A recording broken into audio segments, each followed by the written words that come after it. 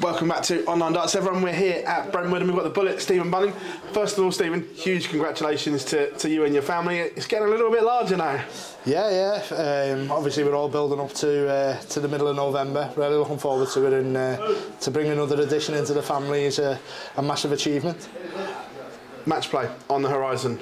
How excited are you to be heading back?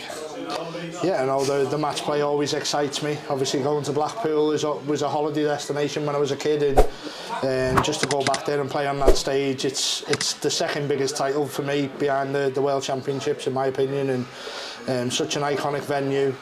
Such a tough place to win, but when you win there, it's a special feeling. I remember speaking to you on the World Series, and you said, look, there are a few little things I need to iron out, but it looks as if you're on the right way again. Do you feel that the Bullets game is heading in the right direction again? Oh, 100%. I felt, obviously, in Copenhagen and Poland, I didn't play my best darts, but I felt like there was definitely glimpses there of what I can play like.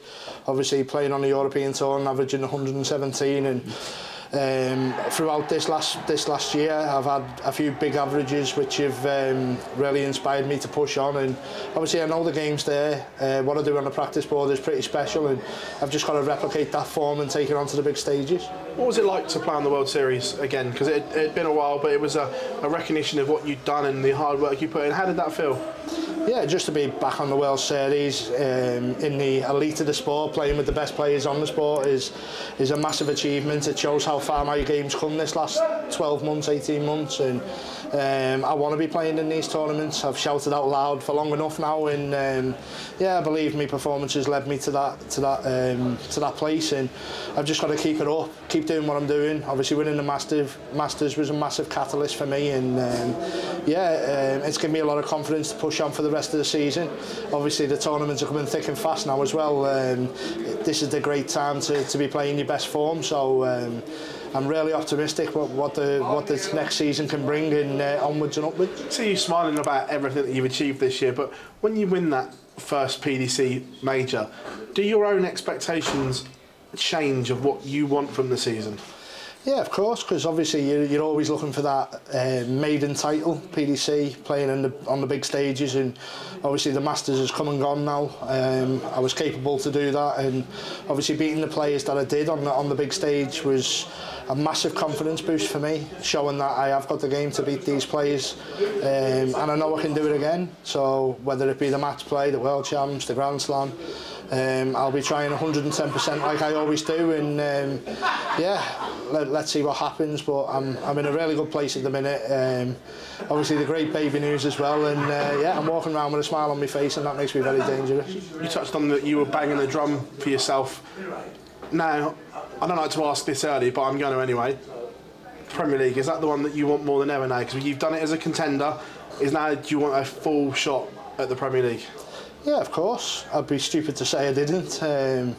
That's a huge honour to be in the Premier League, and I've done it so many years ago now, 10 years or whatever it was, and I had that little bit of a taste, didn't get relegated, felt like I did a bit of justice for myself, played some really good games on there, and obviously when you're in them big arenas, week in, week out, the fan base that I've built over the last 2 years, I'd say, and people were calling me the People's Champion, so to get back in them arenas and playing in front of the fans would be a massive boost, not just for me and my family, but for the confidence, for the Bunting fans, and for the people who watch darts in general. So that's what I'm aiming to do. I'd love to be back in it, but there's a lot of hard work between now and the end of the season to get there, but I'm willing to put the hours in and put the dedication in.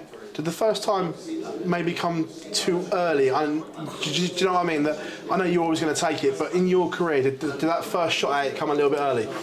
Yeah, I think obviously once I played it, and then the year after I didn't get put in, it sort of put a massive dent in my confidence. I was moping around on the tour, feeling unwanted, whereas now I feel like a shiny gift wrapper. I feel like I'm wanted on the stages again, and it makes me feel happy. But I'll never ever forget the experience that I gained from being in that Premier League. Obviously, I always remember the first time in the World Championships as well. People were comparing, can he win the two? And obviously I won the Lakeside, and then obviously the World Championships I would come up against Raymond van Barneveld. But I'd love to just be back in the Premier League. It's something that certain players dream of, and yeah, ever since I was a young boy watching darts, it was always a tournament that I wanted to play in, and that was the big carrot that was obviously on the other side when I was BDO that I wanted to do. Heading back to the Winter Gardens, what is it about the place that inspires you guys? Because we know that everyone just falls in love with it. The World Championships is something, but the Winter Gardens is something different. What is it that draws you all in? I think it's just a match play. It's just straightforward, no nonsense darts, playing against the best in the world. I think I start feeling excited when a draw gets made. You feel the tension in the draw. There's certain players that you probably don't want to play first round, but I think just being back in Blackpool, you see the donkeys, it always seems to be nice weather there. The fans are right on top of you. It's such an iconic venue. There's so many different reasons why Blackpool's so special, but for me as well, it's an hour away from my home, and I have quite a good fan base there, so every year I always look for the calendar and look when the match plays on, and try and sort tickets out for the family and stuff. We've seen that famous Winter Garden stage do funny things to people, especially on debut. Couldn't the younger players almost underestimate what it's like going there for the first time? Yeah, no, I definitely think so. Obviously, it's a bit different than the Worlds. It's a smaller venue. All, like I said, all the crowds on top of you, the atmosphere, the elite of the darts fans, I would say. There's yeah, it's a very difficult venue to win in. The heat in there as well. People don't understand the heat, but obviously these newcomers will feel that for the first time. And just the pressure of winning in Blackpool. Obviously, it's like I said, it's the second biggest tournament on the calendar, and it's the one that everyone wants to win. All eyes will be on Luke Littler for obvious reasons, what he's achieved in the last 6 months. And winning the Premier League is one thing, but this follows on from what I've just asked you. How do you think he'll react to going to the Winter Gardens? Because it's, like you say, it's completely different. And do you think he may feel the pressure? I think obviously leading into the tournament you want to be playing well. Obviously the last 2 Pro Tours he didn't do his best, but there's various reasons behind that for him. But listen, the kid's a phenomenal player. He's got a massive long future ahead of him, and who knows, I'm not going to say he's not going to win it, because he is that good, but there's certain obstacles he'll face, the heat, the fans being on top of him, such a small venue. Yeah, but can he win it?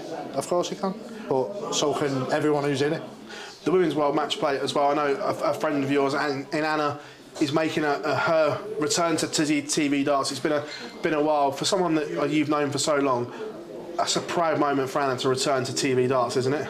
I'm so proud of her. A massive friend of mine and my family's. I've actually got a few practice sessions in with her this week. But she's such a special person, obviously a phenomenal player, and I've known her for so long now, but she's, on her day, she can win anything. She is that good. But it's my task to make sure she's ready for the ladies, and yeah, I'll be doing my utmost, and she'll bring the best out in me. And yeah, we've got a few good days, and I'm really looking forward to the practice with her. Have people maybe forgotten what she's achieved in the sport because of all eyes have been on Fallon and Bo more recently? Have people maybe forgotten what Anna achieved and what she could possibly go on to achieve still? I think so, yeah. I mean, I was always in awe of Anna, what she did in the BDO.